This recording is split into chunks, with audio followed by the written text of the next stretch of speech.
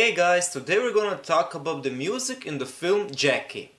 Now Jackie is a 2016 biographical drama film directed by Pablo Larraín and stars Natalie Portman in the leading role as Jackie Kennedy.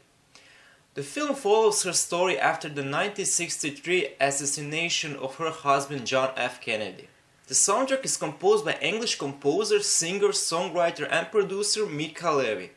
Her only score credit upon Jackie was for the science fiction film Under the Skin, for which she received the European Film Award for Best Composer.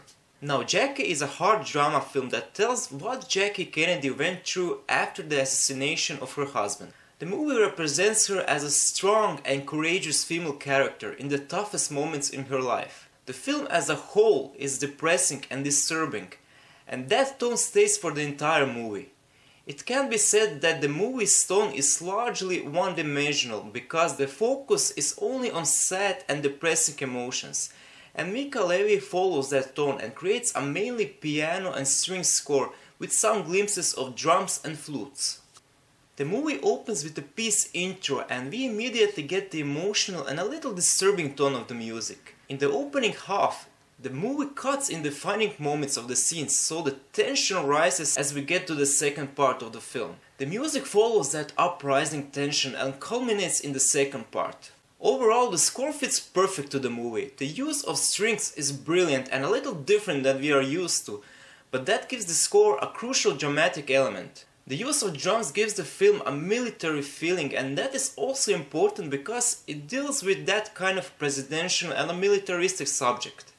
I have no complaints for the use of music in the film. It fits perfectly to every scene and most importantly it brings the tension and the dramatical element to the movie. My biggest complaint for the score is that it is straightforward and one-dimensional.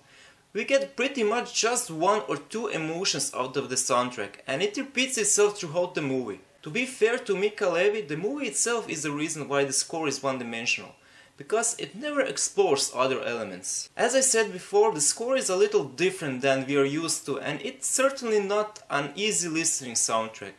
So that brings the repeating value down, but the easy listening and repeating music was never the main point of making this score, because it will not represent the movie in a good way.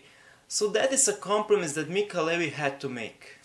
So to conclude, Mica Levi creates a perfect score for Jackie with dramatic and a little disturbing use of strings, and overall it can be considered a success.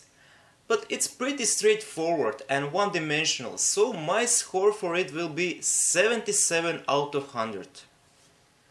Thanks so much for watching, and please, if you like it, feel free to subscribe, comment and hit the like button. It will be very much appreciated. Also, if you want an in-depth analysis of the score, you can find it on my website, for which I'll put the link down below. Thank you once again and I'll see you next time.